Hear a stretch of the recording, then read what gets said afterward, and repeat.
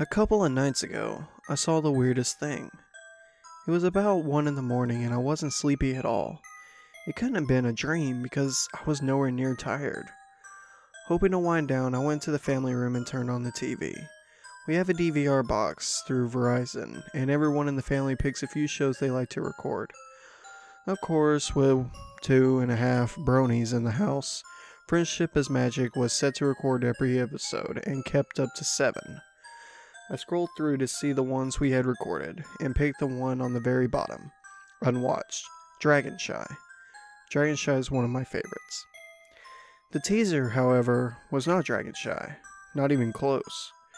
I'm used to the TV guide saying one episode is airing, but it was actually switched out at the last minute. But this was something else. It wasn't any episode I recognized, and you believe me when I say I watched them all. It wasn't too surreal though. It was Twilight Sparkle pacing around her bedroom, listing all the things she had to do that day. Return a book, visit Fluttershy, yada yada. Then she said, "Spike, are you getting this?" And it showed Spike's bed. But instead of him, it was a cute little Spike looking ragdoll, with button eyes and a polka dot patch in the seat. It looked absolutely adorable. Twilight laughs and we go on to the opening. To further confuse matters, the opening music was an enhanced Season 2 song, but there was no train or anything. It had the video of the Season 1 opening, so much for placing it in the timeline. Unless this was a leaked Season 3 episode, and they were done pushing the train toys by that point. After the opening there were commercials. I fast forwarded through them, but from the looks of it they were all normal commercials. Then the show came back to show Twilight in Sugar Cube Corner, the Spike doll on her back. The title was Half-Baked Sun Cakes. Twilight was paced back and forth, giving some plot exposition about how they were making special cupcakes for Princess Celestia to thank her for letting Twilight stay in Ponyville with all of her friends. Pinkie was supposed to be making them, then Twilight would use her unicorn magic to make some sunshine and put them in the cupcakes, making them sun cakes. Twilight was all alone, but she was talking like she was talking to her friends. Then she started reacting to something that wasn't happening. From what I could gather, Twilight suddenly realized the cupcakes were missing. She began to look around and asking questions, and it was then I realized that she was talking directly to her friends who weren't there. She was responding like they were talking to her too. It made it hard to follow, and I can't remember of much of what she said, but it would be like this, for example. Twilight says, "Fluttershy, where have you been all day?" And normally Fluttershy would say something like, "Oh, I've been tending to my animals all day." Then Twilight would say, "Oh well, give Angel my best then." Except here she would say, "Fluttershy, where have you been all day?" Then pause for 3 beats, enough time to register a significant pause, but actually not long enough for another pony to say anything meaningful. And then she would say, "Oh well, give Angel my best then."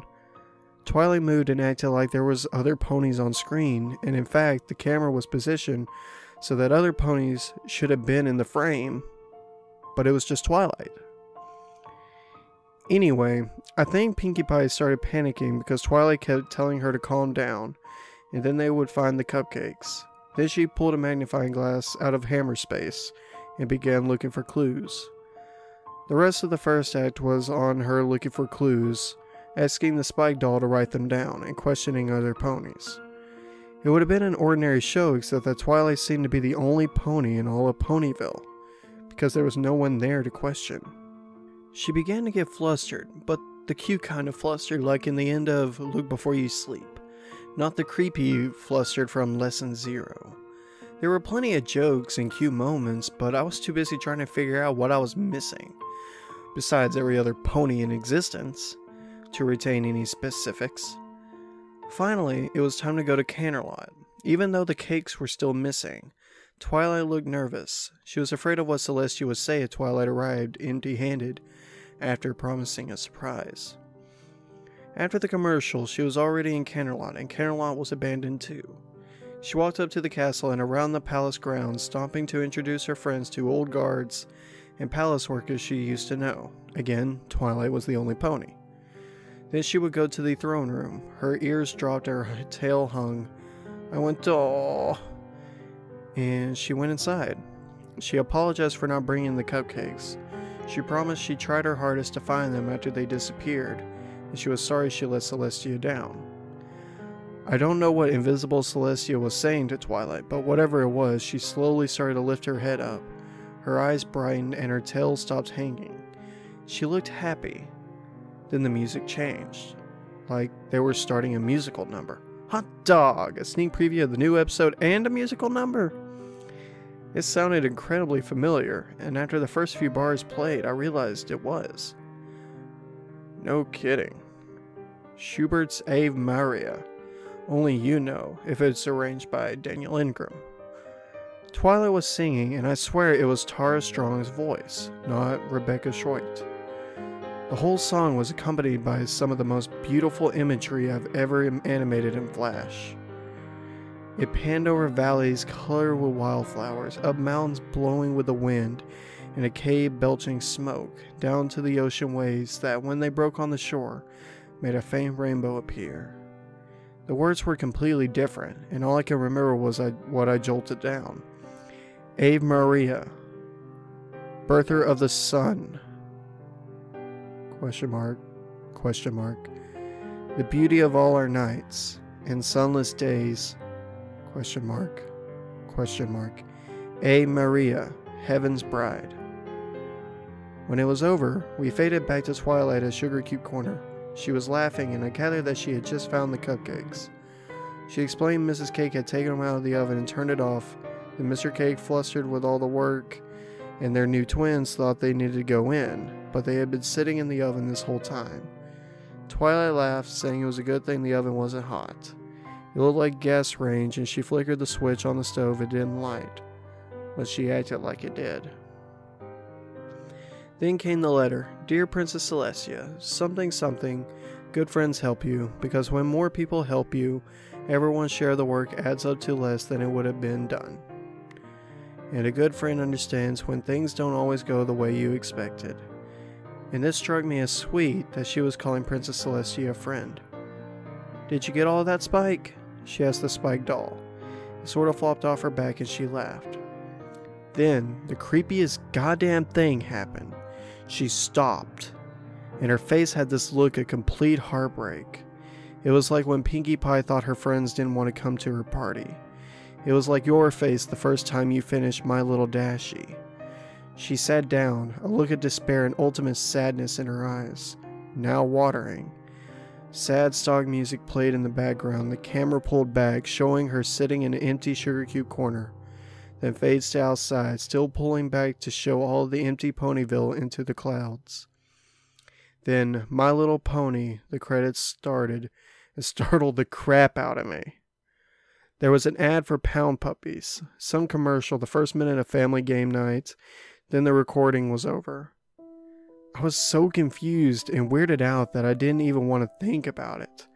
I just flipped channels until I found Will and Grace or something that I knew was behaving like it was supposed to, and watched that channel until I fell asleep on the couch.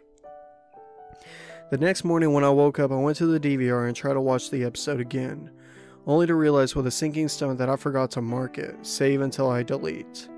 And this morning's show of the Cutie Pox had pushed it off the DVR. It's gone. Well, no worries, right? The Brony community is notorious for catching every single episode and going over them all with a fine-tooth comb. I was sure since the episode aired, plenty of people uploaded it to YouTube, discussed it and nausea, and had come to a conclusion that makes a lot more sense than what I thought I saw. But I found nothing. A Google search for the episode title turns up nothing relevant. No one's marked it on Wikipedia as being an unconfirmed title of an upcoming episode, no mention of it on Equestria Daily, no screen caps of My Little Brony, no spin-off, no over-analysis fanfic on fanfiction.net, no conversation about every little detail on any forum ever. It's like no one else saw that episode. All I have are the A. Maria notes. Someone has to know what I'm talking about though. Has anybody seen this episode?